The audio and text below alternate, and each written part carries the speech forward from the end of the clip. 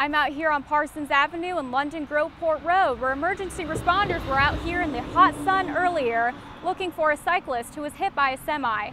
Turns out later on there was no actual body to be found. The 911 call came in this morning from a witness who claims a semi-truck hit someone on a bicycle. Reportedly there was a bicyclist by himself.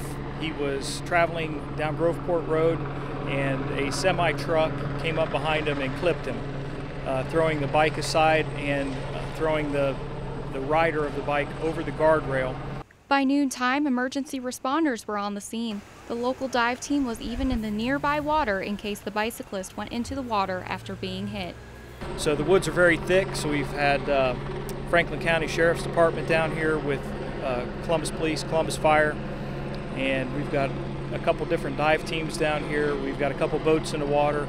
We're just trying to eliminate any possibility that he's laying there needing help. While awaiting answers to a possible hit-and-run crime investigation, Danny Collins pulls up in his pickup truck asking to talk to police. The gate was down, the bike and my ball bag fell out, but I didn't realize it until I was like 3 or 4 miles down the road. Responders had to pack up and leave after learning the bike belonged to Collins. His bike and duffel bag falling out of the truck was what witnesses thought was a person. I mean, they said they could have cited me. I mean, they should have, but they didn't. They were fortunate enough to solve the mystery, I guess. Collins was not charged for improperly securing his belongings, and luckily, nobody was really hurt.